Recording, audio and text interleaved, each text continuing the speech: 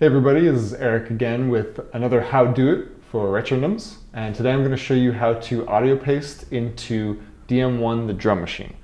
Once you have your app ready to go, got your sound set up, I'm going to show you how to swap out any one of these sounds.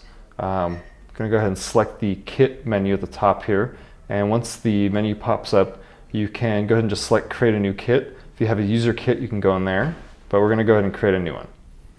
So here, as you see, each of the sounds has its own audio paste.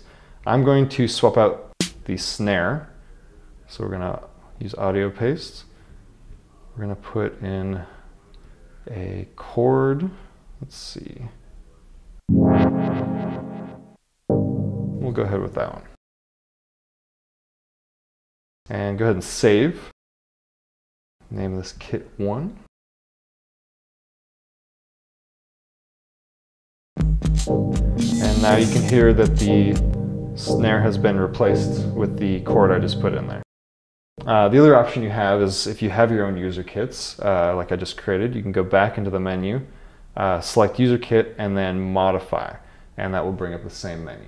Also remember that you can import sounds into AudioCopy using iTunes File Share. You can also record directly into AudioCopy.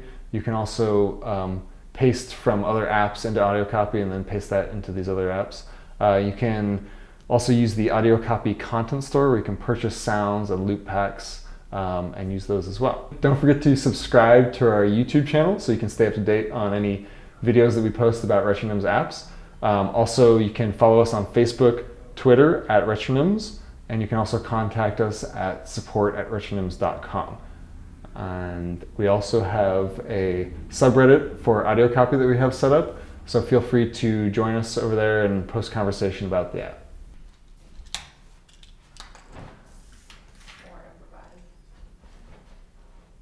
Don't forget, it's what I do.